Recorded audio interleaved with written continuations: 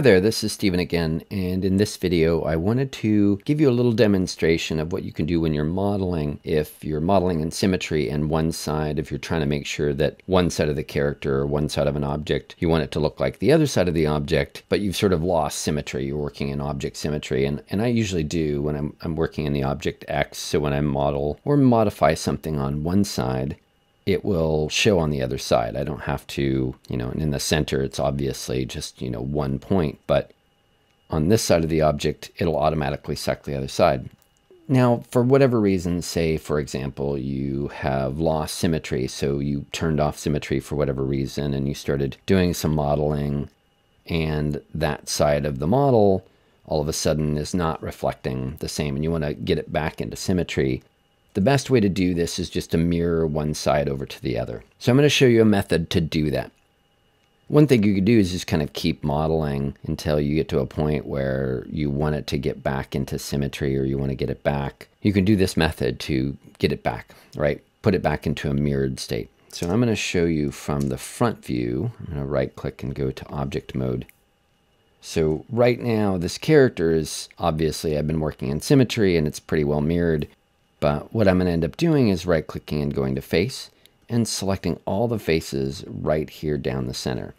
One thing to point out with this character is I have a line going right down the center. Don't worry necessarily if it's not straight, if for whatever reason you have vertices that moved over or whatever.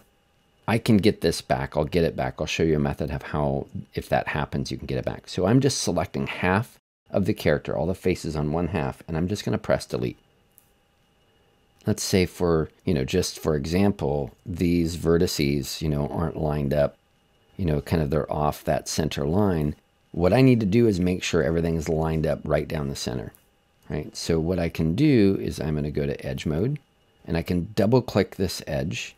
And then I'm going to hold down Command or Control if you're on a PC and go two vertices and then select two vertices. And again, that's holding down Command or Control, right-clicking, going two vertices, and then two vertices. And then it's going to select all the vertices that were part of that edge selection. Now I can't just hold down W, hold down X, and snap it, because it doesn't move these vertices over, right? It just moves everything in place and snaps most of them to the center, but it doesn't recorrect the ones that are off-center. So the best way to get them back is if you go up here into this very top menu icons, these icons right along the top, and these little separators will kind of expand and collapse them. So I expand this one right here, which you'll see has this little, it looks like a little target. It's really a, kind of a dot, and it indicates what you're doing for selection. So it's showing that this specifies the input type for the input line.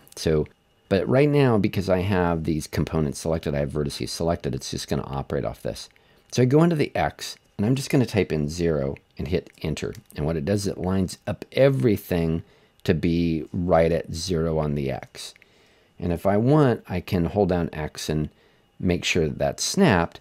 But since I entered 0, it took all the values for that X and made them 0.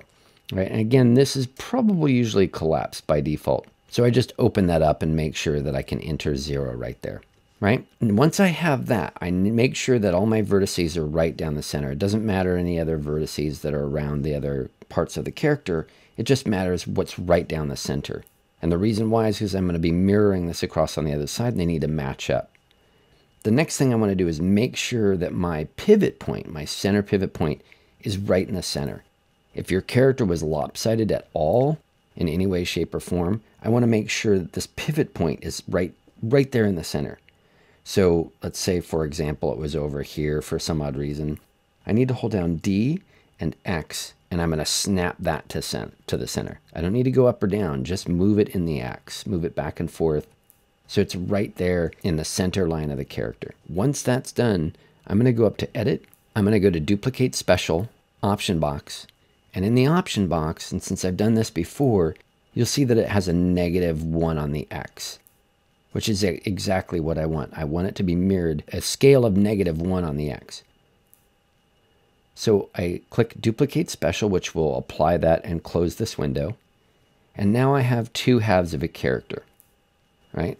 And right now they're not joined together, so I couldn't use the object symmetry to model them. If I did, what's going to happen, I'm going to go to vertex, it's not going to modify the other side. So before I do anything else, what I want to do is I want to combine these two sides. So I'm going to go to object mode, and I'm going to select both. I just shift select the other side. And then I'm going to go over here to the modeling toolkit and go to combine. And once that's combined, you're going to see it's all one mesh now. It's all considered one mesh. The only problem with this is, though, these vertices down the center, you'll notice I selected one of them and it shows that there are two selected. So what's happening here is that there are two halves of this. And since I have object symmetry on, it's moving it, right? There's still two halves and the vertices need to be merged. So I'm going to go undo, and then I'm going to select this entire edge. And again, Command or Control, right-click two vertices. And I have all the vertices selected. And then what I'm going to do is I'm going to come up over here. I can add this down here to my custom shelf in this toolbox. I have another video that discusses how to do that. But this one right here, as you notice in the bottom left down here, when you hover over it, it says merge. And so I'm just going to click that. It's going to merge all those together. And if I go to vertex, I'm going to deselect and I select across one of them, you're going to see that it shows one. So if I go small enough for this, let's see with that one. So I might be selecting another one in the back. So I'm going to hit F on the keyboard, frame that up just a little bit. And now when I select across that, I was probably selecting another one that was behind it. But now I can see there's only one vertex. And if I just select it once, press W on the keyboard, when I move it, I have to turn off object symmetry because it's trying to work in symmetry. Now they're connected together. So I'm going to turn back on symmetry because now when I start to move my model again, I'm going to make sure that I'm working on both halves. So that's how you can take your model and make sure that you have the same thing of the symmetry. Now, eventually when you're modeling, you're probably going to, do something different where it's no longer symmetrical. But at least when you're starting out and you're kind of blocking out a character or an object model, this will make sure that you're continuing to work in symmetry if you need to. And then when you get to the point where you need to make something different on one side than the other, then you can work on that separate, right? But this is how you can get that back into shape. So I hope this helps and good luck with it.